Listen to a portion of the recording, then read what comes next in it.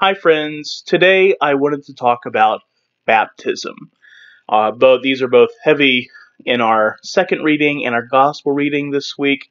In the gospel reading, John baptizes Jesus in the Jordan, and then in our second reading, Paul asks some disciples what they've been baptized into. And I wanted to just speak a little bit about what baptism is for us, so that you have a better idea of what you have been baptized into. But we have to start this conversation by asking, why was it that Jesus needed to be baptized? Because the baptism that John was offering, the baptism that Jesus received, was a baptism of repentance for the forgiveness of sin.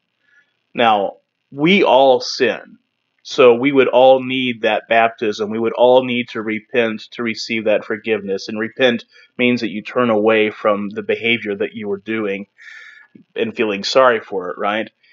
But Jesus never sinned. He was the only perfect person that ever lived on the earth.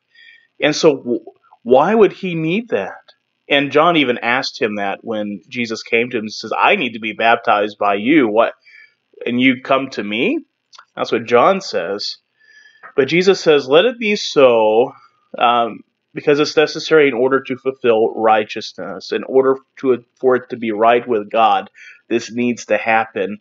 And we hear in our gospel reading today that when Jesus was baptized, the heavens tore apart and the Holy Spirit descended upon Jesus. And he heard that voice from his Father, this is my Son, the beloved, with whom I am well pleased. Jesus took this baptism of repentance and forgiveness of sin, which wasn't an uncommon thing in the Jewish life. And he took that, and like he did with so many other things, he changed it a little bit. He flipped it on its head just a little bit. It's still for repentance and the forgiveness of sin, but when the heavens tore apart within this sacrament and the Holy Spirit descended, it was fundamentally changed. And so it's no longer for us who have been baptized into Christ. It's no longer just for forgiveness of sin.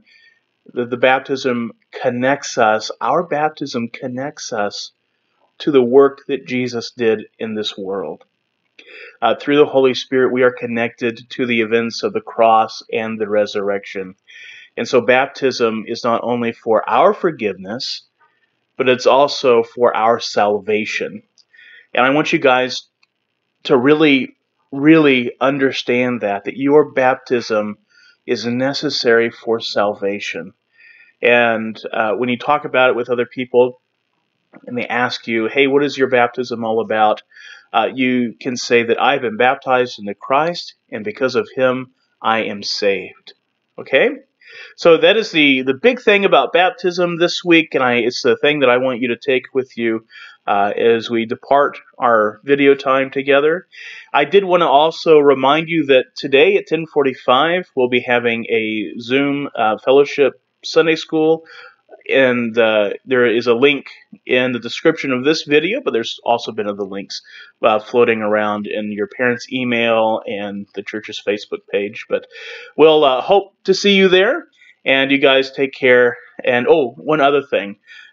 Your parents also should have received an invitation to take a survey to tell us what they would like to do with Sunday school this semester, whether we're going to continue online or whether we're going to come in person. So, parents, as you're listening to this, please make sure you fill that out, and I'll put a link to that in the description of this video as well. All right, everyone, thank you for your time today, and God bless you. Why don't we pray ourselves out? Good and gracious God, we thank you for our baptism. We thank you for the opportunity to be made new, and we thank you for the salvation that comes through this gift of grace.